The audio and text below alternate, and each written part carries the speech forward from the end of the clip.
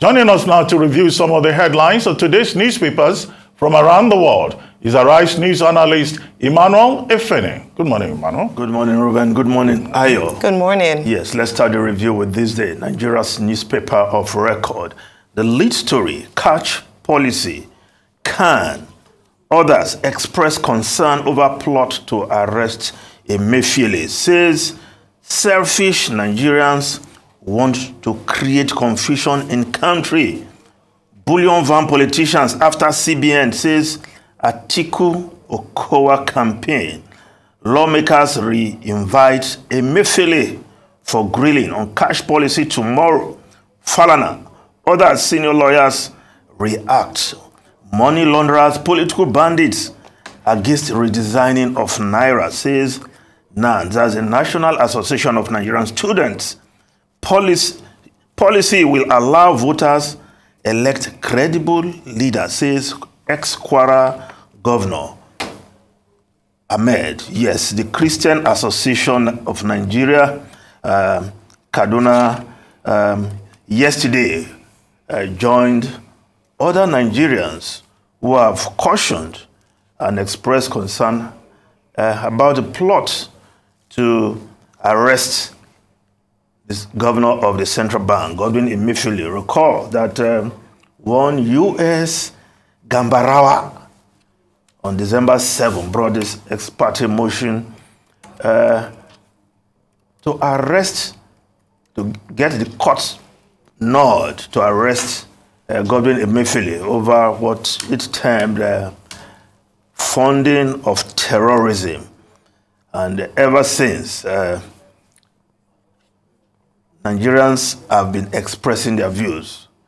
Human rights lawyer, senior advocate of Nigeria, Femi Falana, also making his views known, although he said, well, Emefiele was able to get that kind of judgment. Perhaps if he were a lesser citizen, would the courts react the same way? But we commend the court for the action because, as the judge stated, no credible evidence to back the allegation to warrant the granting of that ex parte motion. But Emefiele is still in the eye of the storm.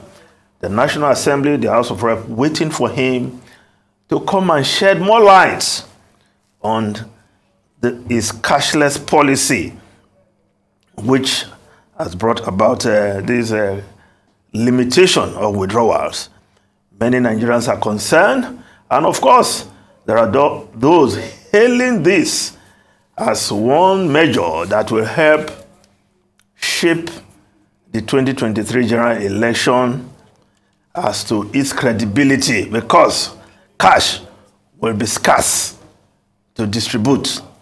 I wasn't surprised when I saw somebody there describing those against this policy as bullion van politicians. Well, we know where bullion van read his head some time ago during the general election, some years back. Now, we look at the Guardian newspaper. New Naira notes yet to circulate amidst fears of counterfeiting. Redesign withdrawal limit will wreck not, Wamako claims. Ibadan motorcyclists reject new notes. Bank of England unveils King Charles banknotes. Won't phase out old notes, but reprinting will be discontinued.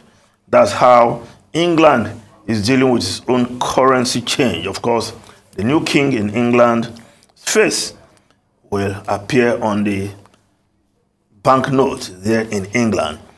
Now, the Punch newspaper, cash limits, reps ordered CBN to stay action, banks adamant. Lawmakers insist Emefiele must appear Thursday or send a deputy. House Defense ordered to suspend policy cites CBN Act Constitution. Banks ready for implementation. No counter directive, spokesperson. Of course, some talking about whether there's counterfeiting, those rejecting the new notes. But Central Bank has come out clearly to state that there are security features in the new banknote that will make it almost, if not very difficult, to counterfeit. I hope the average Nigerian will be able to discern between what is counterfeit and what is not. But we just hope that nobody has gone that route yet of trying to counterfeit this new note. Now, the Vanguard newspaper, federal government bans cash withdrawal from public account.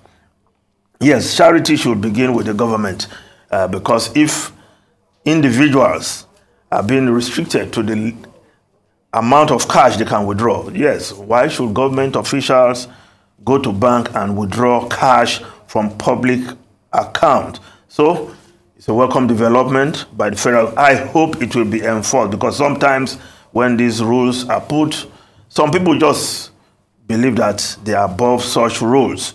We've had cases of where government officials disobeyed the president blatantly. Now, the Daily Sun newspaper, 2023, Tinubu, Atiku, Obi rave up campaigns, visit Cross River, Akwa Ibom, Katsina, make mouth-watering promises. Yes, the politicians are on the march again, to use popular phraseology, and promises are flying out of the mouth of politicians on the soapbox. So we just hope somebody is taking note, and nobody will come and deny what they have promised tomorrow when elected. Now, the Nation newspaper, Tinubu unveils funding plan for infrastructure revolution. It's possible to build in difficult times. North Christians Forum endorses Tinubu Shetima, Cross River APC, crisis resolved. Now, the Nigerian Tribune newspaper, yes, $2.4 billion revenue loss. Reps probe sale of crude oil from 2014 to unravel mystery behind alleged sale of 48 million barrels of crude oil to China in 2015.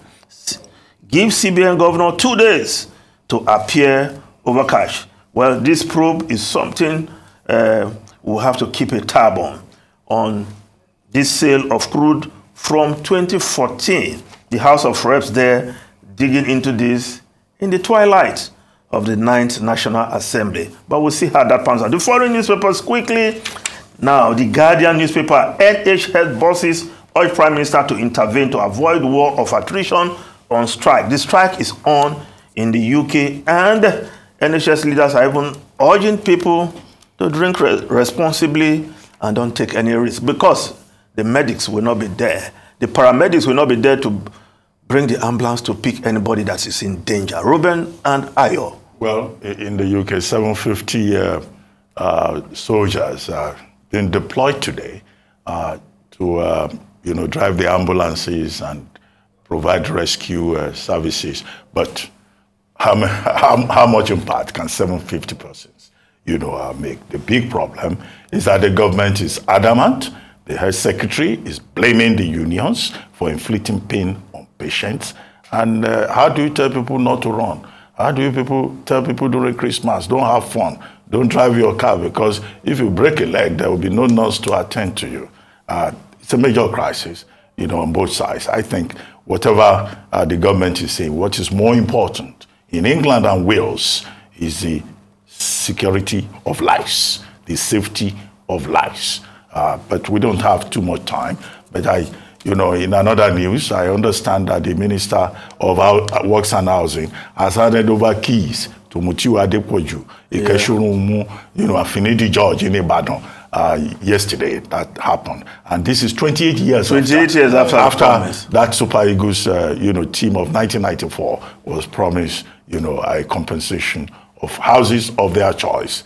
But better late than never. Yes, I hope they put inflation rates and interest rates as part of delayed. It's not promised denied. Okay, well, 28 years. Yes. Thank you very much, Emmanuel.